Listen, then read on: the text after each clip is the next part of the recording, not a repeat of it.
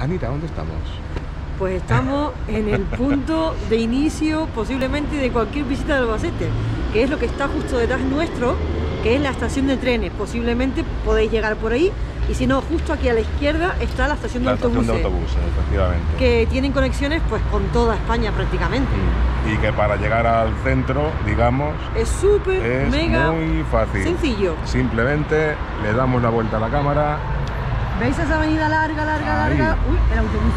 Larga de frente, todo recto para adelante. Estáis en pleno centro de la ciudad de Albacete. Por aquí vamos caminando por la avenida de la estación. Eso. Que veníamos de ahí, de la estación de trenes. De la estación. Y es simplemente todo recto, son unos 10 minutos. Sí, por ahí. Hasta una rotonda que se llama, ¿cómo era? ¿La Fuente de las Ranas? La Fuente de las Ranas. Porque obviamente tiene 4 ranas. Fuente de las Ranas, Paseo de la Libertad, y luego ya llegas a la Plaza del Altozano, que ahora os la vamos a enseñar.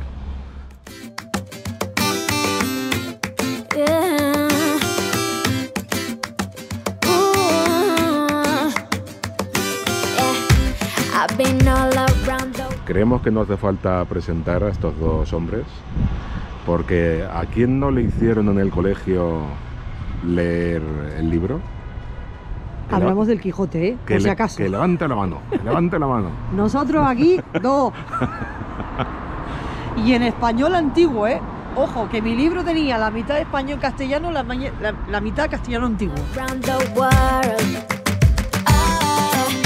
Every city, every place. Always been a restless girl. Víctor, ¿dónde estamos? Perdón, Ana, Anita, ¿dónde estamos? Estamos en la Plaza del Altozano. Cuéntanos. Es una plaza muy bonita, como podéis ver, chiquitina, pero considerada centro neurálgico de la ciudad. Es más, los albaceteños, como el que maneja la cámara, la consideran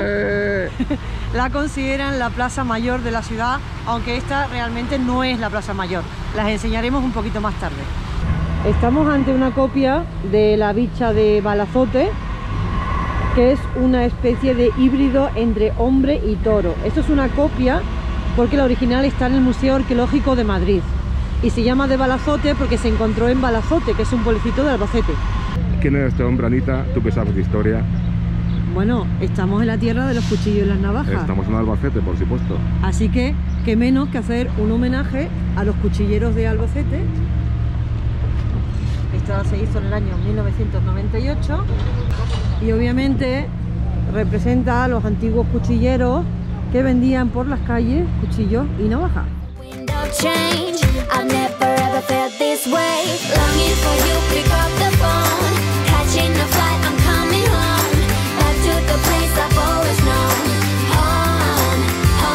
Y estamos en uno de los lugares más bonitos de Albacete, por lo menos en nuestra opinión.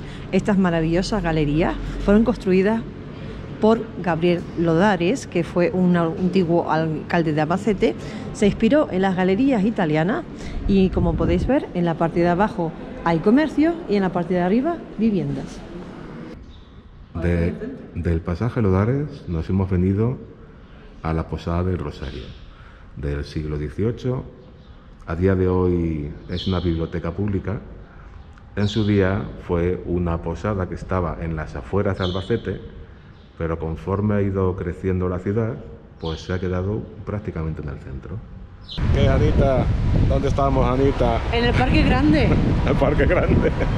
Perdona, se llama Parque Grande, ¿no? No, realmente se llama Parque de Abelardo Sánchez, pero los albaceteños, es decir, el Menda,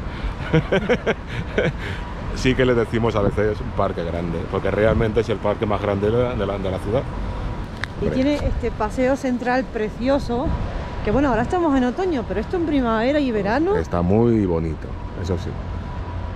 Aquí puedes hacer ejercicio, puedes comer... Los domingos está lleno de gente paseando con los niños. Exactamente. Puedes incluso darte una vuelta en bicicleta en el parque infantil de tráfico. O pasear por la fuente. Para aprender. Pasear por las fuentes, que os las vamos a enseñar ahora. Hay un kiosco de música. Hay kiosco de música, para los niños pequeños, hay muchas cosas, está muy bien. Y también está dentro del parque el Museo Arqueológico, que los domingos y los miércoles es gratuito, de normal 3 euros. Que ahí al fondo, había antiguamente una casita con patos y cisnes, ¿no? Patos y cisnes, sí. Que desgraciadamente ya no está, pero bueno, sigue siendo un parque bonito para pasear y descansar un ratito. Aquí al final del paseo tenéis el templete de la música, que ya a día de hoy creo que no se utiliza, pero se ha dejado aquí de recuerdo. Y aquí al lado fue donde hice yo mis primeros pinitos con la bicicleta. Es el parque infantil de tráfico. Parque infantil de tráfico, sí. Que tienes, pues eso, varias carreteras, incluso, no sé si a día de hoy se siguen manteniendo, sí, sí, tiene semáforos. Con semáforos y con todo, exactamente, como si fuera una ciudad, digamos. Y aquí vienen los niños a aprender educación vial. Sí. La verdad que está súper chulo y súper útil. Anita, que llegamos a la glorieta. Frena, Anita, que llegamos a la glorieta.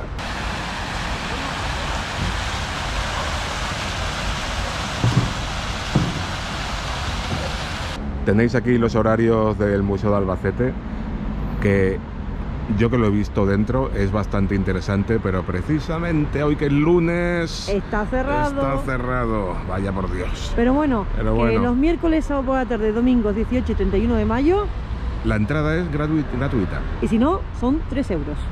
Bueno, y caminando hemos llegado al barrio de las Carretas, donde está este súper mega curioso edificio. ¿Qué fue qué, Víctor Manuel? Fue un depósito del agua. Que como veis es un depósito de agua que se ha conservado completamente, pero hoy en día forma parte de la biblioteca municipal. Gracias, Víctor. De la biblioteca municipal de Albacete. Y de hecho dentro del tanque es una sala de estudio redonda con una cúpula muy bonita de color azul. Está visto que hoy no es nuestro día. Hemos intentado subir para enseñaros la sala en directo, pero están dando clases. Os dejamos una foto de cómo es por dentro de la sala. Bueno, Víctor, ¿y ahora dónde estamos? Estamos en el Filo de la Navaja, que es un local, un barecito muy típico de aquí de Albacete, y nos hemos venido a comer cosas típicas.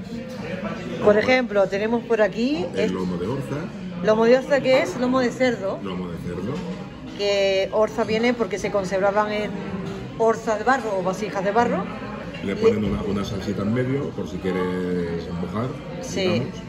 Y de momento vamos a empezar con esto, pero hemos pedido más cosas curiosas. Bueno, pues el siguiente plato que vamos a probar es este que tiene una pinta un poco no muy deliciosa, pero está muy delicioso. Se llama ojo matadero. Víctor ni espera, ¿para qué va a esperar? Claro. Perdón, lo siento. ¿Para qué vas a esperar, verdad? Lo siento. Si gustáis. Mira cómo se lo come. Venga, hala, topa dentro. Eso. Que si está hecho con hígado de cerdo, con tocino, a veces le ponen piñones también, y está divino. Eso sí, solo se puede pedir en los meses de invierno. Y mientras Víctor sigue dando buena cuenta del ajo matadero, nos han traído unas croquetitas de carne, que sabemos que no son típicas, ¿eh? No, pero tienen pinta de caseras. Total. Porque cada una es de su padre y de su madre. Y para finalizar, unos calamares a la andaluza que tienen una pinta deliciosa y vamos a comer. Víctor, ¿y cómo acabamos la comida? ¿Qué hemos pedido? Hemos pedido una muerte y un susto. Aclara, que eso suena muy raro. A ver. Pues mira, hemos pedido susto por el chocolate, que es tarta de chocolate con un poquito de chocolate. Y obviamente... Luego muerte por el chocolate, que es tarta de chocolate con mucho más chocolate. Así que... Esa es básicamente la diferencia. Ahora hay que probarlo. Venga, vamos a probarlo, así en directo. Vamos. ¿Qué tal está la muerte? ¿Dulce? No. ¿Por chocolate? Delicioso. ¿Y yo voy a probar el susto? Para mí muy bueno. Está calentita. ¿Cómo está el susto? ¿Te da susto o no? Está muy bueno. Bueno, ya hemos salido con la barriguita llena y el corazón contento. Nos hemos puesto las botas. Rico. Pero completamente. La verdad es que no ha sido nada caro para dos personas, que nos hemos gastado 15 euros por persona. 29 euros. 29 euros. Todo. Con bebida, con pan. Que incluso os lo decimos así rápido: ajo matadero, lomo de orza, calamares a la andaluza, croquetas, una bebida de cola, agua, muerte de chocolate y susto de chocolate. Que estaba en la muerte y el susto para morirse, nunca mejor dicho. Madre. Así que nada, si venís por Albacete os recomendamos este sitio, que se llama El Filo de la Navaja. Exacto, está en la calle Ríos Rosas y está abierto todos los días. Muy cerquita del centro. Perdón, Víctor, que te he interrumpido. Está abierto todos los días menos los martes. Ahí está. Pues nada, seguimos. Vale. Chao. Adiós. Y muy cerquita de la plaza del Altozano tenemos la Catedral de Albacete o Catedral de San Juan Bautista. Que se tomaron su tiempito en construir, ¿eh? Porque empezar en el siglo XIV y terminar en el siglo XX... Bueno, esos que iban despacio y... Pero bueno, dicen que las cosas bonitas... Y así salió mejor. Claro. Exacto. Es muy sencillita por fuera, como veréis, pero por dentro os va a encantar.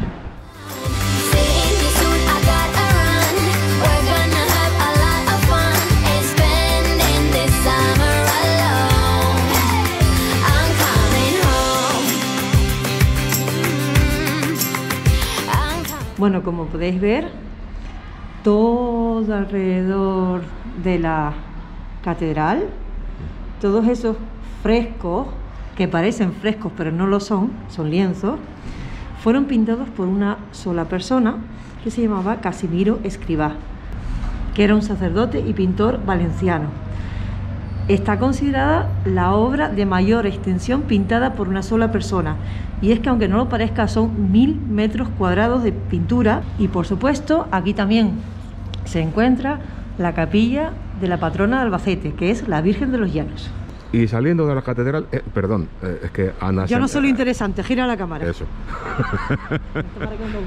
Y saliendo de la catedral vamos a ir ahí enfrente a la casa del hortelano, donde tenéis un museo bastante bonito de navajas y cuchillos.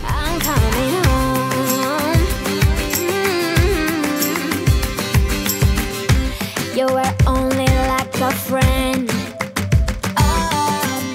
till we met the other day. Didn't want the night to end, and now there's a wind of change. I've never ever felt this way. You're stuck inside my mind, deep inside my mind. I think that now's the time. Longing for you, pick up the phone. Catching a flight, I'm coming home. Back to the place I've always known. Home, home. Seeing you soon, I gotta run. We're gonna have a lot of fun. And spending this summer alone. I'm coming home. I'm coming home. I'm counting hours, minutes, seconds, faster. Pues después del Museo de la Cuchillería nos hemos venido a la feria prácticamente, pero antes de la feria tenéis este monumento al agua, Que fue construido y promovido por los propios vecinos de la zona. y hemos llegado al paseo de la feria, que aunque ahora lo veáis completamente vacío, en feria del 7 al 17 de septiembre, ¿cómo se pone, Anita? ¿Cómo se pone? A tope, se pone petado, lleno de puestos a ambos lados, de Sí. feriantes, de churros, de chuchería, atracciones de feria, de estas atracciones de feria. bestiales mareantes, de esas todo. que no nos podemos subir nosotros. Todo de eso. Y este paseo largo, largo, largo, largo, termina en la sartén. En la sartén y en Los Invasores.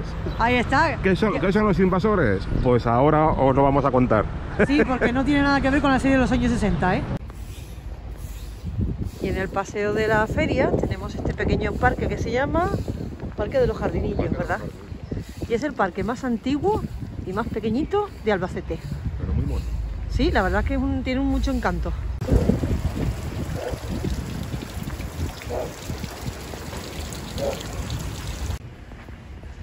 Y también dentro del mismo Parque de los Jardinillos tenéis este bonito templete hecho de piedra, que es del siglo XIX y se usaba para conciertos de música. Dentro no hay nada, pues un templete de música. ¿Se sigue usando, Víctor? Creo que no. Se ha dejado aquí de recuerdo, digamos, La verdad que es muy bonito. como símbolo, pero Sí. a día de hoy creo que ya no se utiliza. Y al final del paseo de la feria, Víctor, ¿qué hay? ¿Qué es eso que tenemos enfrente? Enfrente, el recinto ferial. O sea, Que también lo llaman, como tú dices, la sartén. Y todo eso que tenéis enfrente, todos esos puestecitos, Los Invasores. Los Invasores, que es el mercado más importante que tiene Albacete. Son 400 puestos. ¿Y cuándo es? Hoy, martes. Exacto. Por eso estamos aquí. Exactamente. Si venís cada martes menos en feria, podéis pasearos por los puestos de los invasores.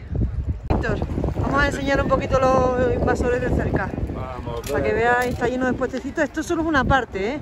Para allá, para el fondo, hay muchos más, todo alrededor. Bueno, ropa, utensilios para la casa, todo general. ¿A qué sí, Víctor? ¿Recomendado? Por supuesto. Recomendado. Todo baratito y... A buen precio. Y bien. Bueno, seguimos. Hurry, make it happen. Before we knew it, I'll be on my way home. Yeah, we're chilling, I just, you and I. Every crazy summer night, baby. Bueno, pues nos vamos a casa. Se ha acabado. Se ha terminado el viaje. Sí, las vacaciones han hecho.